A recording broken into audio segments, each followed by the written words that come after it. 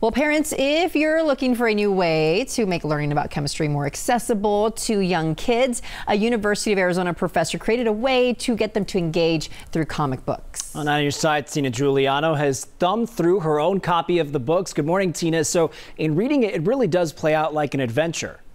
Good morning. Yeah, that's right. I got Poppy and Ray's Chemistries, the case of the vanishing Van Gogh. So imagine you're learning chemistry concepts through an adventure with Van Gogh and his paintings. And that's exactly what 4th through 6th graders here in town are doing thanks to a U of A professor's comic series. We've got Sir Carbon. Over her 27-year career, chemistry professor Colleen Kelly says when the periodic table of elements shows up, so do the overwhelmed college students. My quest was to understand why all these students thought chemistry was hard when I just loved it. So, in collaboration with a former student who is an artist, she created a comic book series that weaves in chemistry concepts. They were laughing as, they would be sitting there reading and I would see them, their shoulders shaking, they were kind of giggling. I'm like, what did you think was funny? And they're like, this was funny.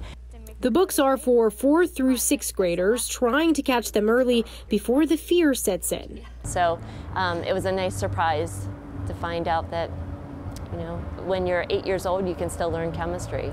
As a part of the U of A Tech Launch program, she had to get the kids to read the comic.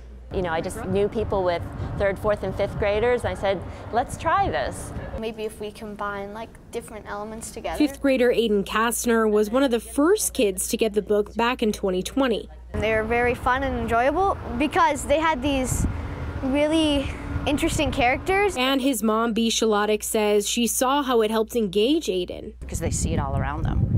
If you talk about chlorine, he's a swimmer. He's going to know why his skin itches when he gets out of the pool. 4th grader Dory Kendall and her 5th grade brother Daniel say the books held their interest in chem, something they don't learn in school until later. I was kind of nervous that if I didn't catch it on, I guess, then I might not understand it, but it ended up did. And their dad, David, agrees with the main consensus. They hope to see more of these books. I was surprised at just how in-depth it was going. It was going into college-level chemistry.